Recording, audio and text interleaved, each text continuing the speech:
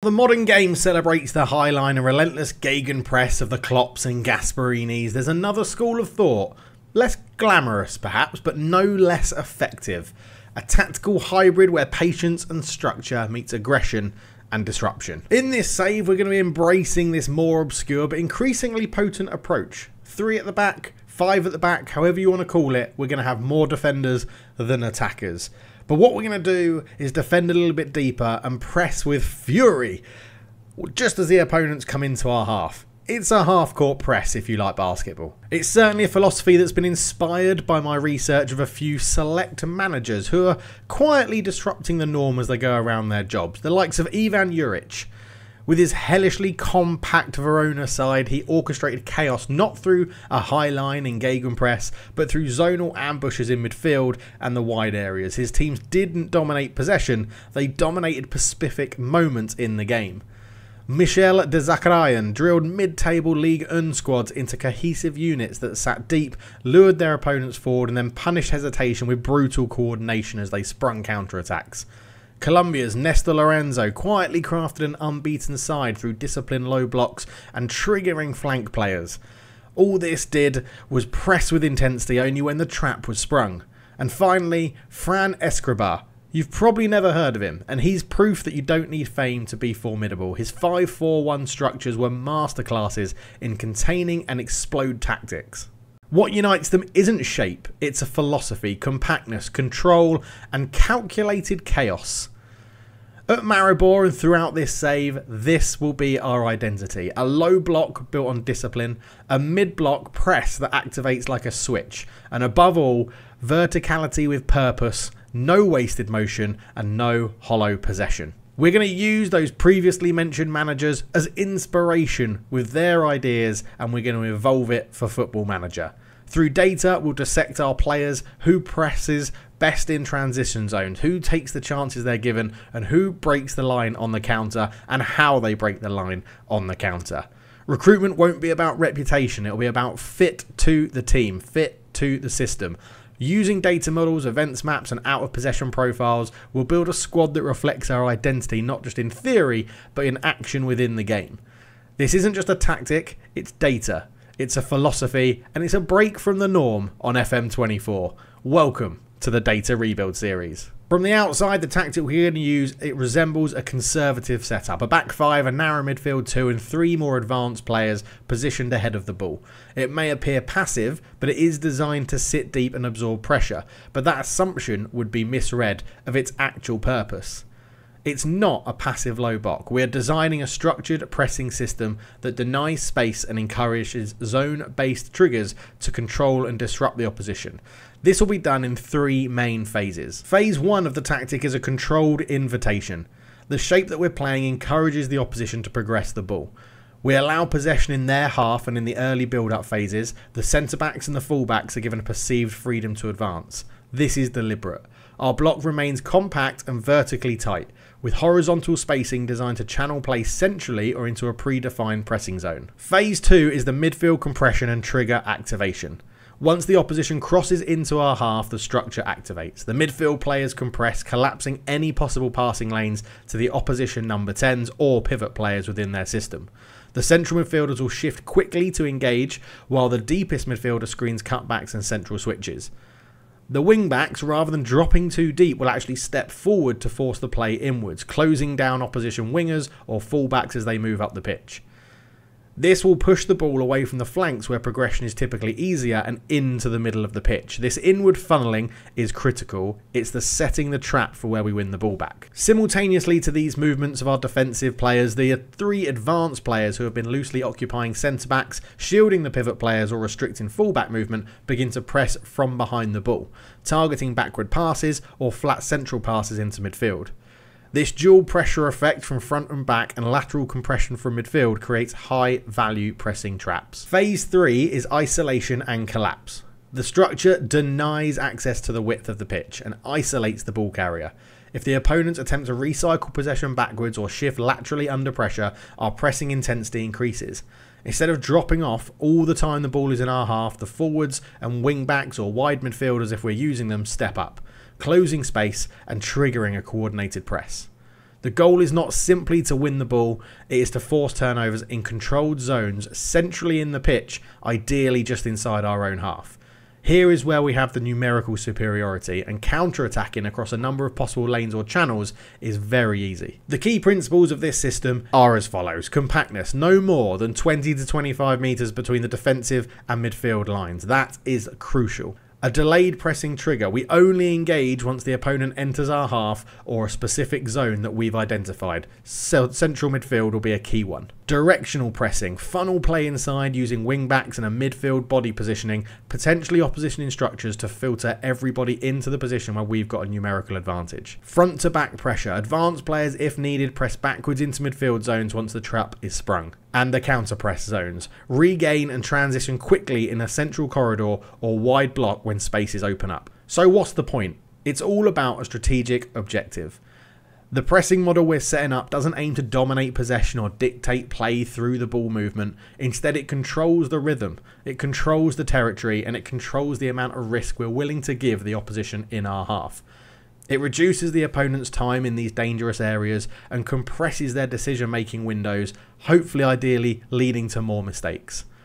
It exploits structural overcommitments when they attempt to force a penetration and then allows us to counter at the other end. It's not a defensive block to survive, it's a defensive mechanism to dominate key moments, control where the opponent plays, and then take control of it when they lose the ball. So going forward, this is how we are going to press. It's not a matter of how often and how hard and how high we press, it's pressing where? In our own half. As we drop deeper, then we put the press on, and that is what is most important in this save. The system might change. It will always generally be a 3 at the back or 5 at the back system, but we might have 2 wingers. We might have 2 attacking midfielders. We might have 2 up front with 1 attacking midfielder. Generally, we'll have a defensive block of 7 players and then an attacking block of 3 players. That might change if we feel like we need an extra man in central midfield, but generally that is how we're going to be playing in this save up until the point that we feel like we've achieved enough, we've played with enough clubs, we've seen how far this can go.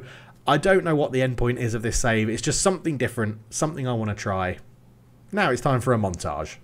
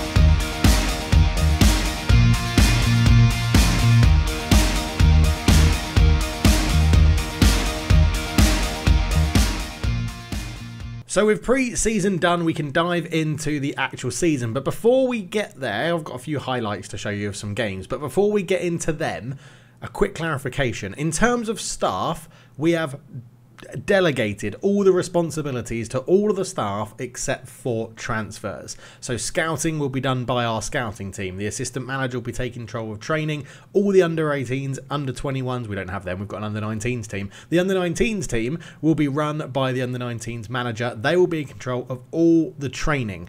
The only change we're going to be doing is when we need to develop someone into a new position, we'll take control of that person's positional development training and then run that with us in charge of it, just so that the AI doesn't keep changing it back. And that then leads me on to our squad depth. Now we're set on our system. It's going to be a 5 at the back, 2 holding midfielders, and then either 2 attacking midfielders, an attacking midfielder, or with an inside forward with 1 striker up front. And that leaves us looking like this. And as you can see, we have a problem.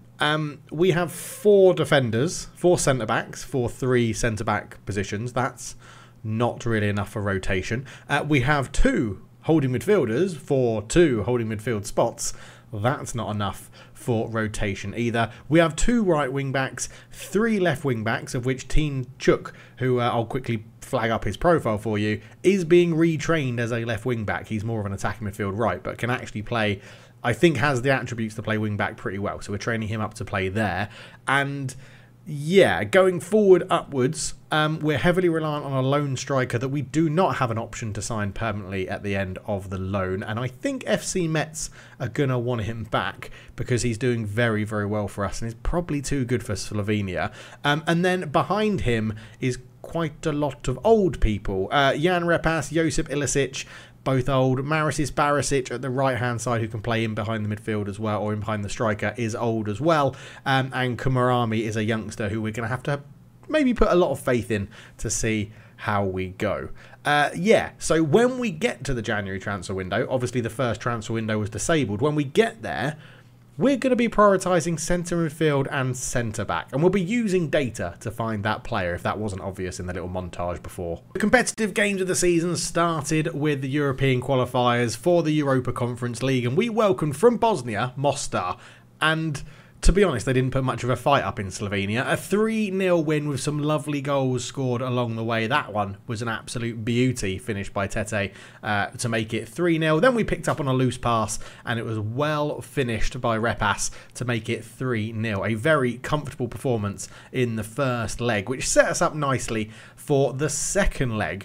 And that one went to plan as expected as well. We didn't actually get as many goals, but we played some good football. A wonderful finish from Andre Souza, our left back, was absolutely superb. He then got the assist for the second goal, clipping it to the back post, and it was headed home by ex-Liverpool player Ojo. Then it was the team from Bosnia's chance to get a goal. They lovely ball over the top, great finish past Jug to make it 2-1 on the day. They then equalised to make it 2-2, and I would say make it nervous, but we had that 3-0 lead from the first leg, so it was never really in danger. And just to make sure it wasn't in danger, we then went and got another goal down the other end. Ojo with a great finish again, showing his class of why he used to play for Liverpool. And left wing back Andre Souza scored from the spot to wrap up a 4-2 win. Next up was our first game in the league, and we're taking on Cooper, I think it was. They went 1-0 up with a really good finish at the back post, really well played. We did get back into the game with this one. A lovely bit of play down the wing side, ball across, and Tete fired it in at the far post. A penalty from Repas made a 2-1 to us, but they weren't done there. They did come up with an equaliser in what was a relatively even game, actually. A very good finish at the far post, or into the far post. And yeah, 2-2. We had the better of it, but they did do very well in terms of keeping the ball. Next up, we went to Tbilisi in Georgia to go and face off against Dynamo Tbilisi, who scored an absolute banger to make it 1-0, sorry. And then we made it 1-1 with a header at the back post from a free kick.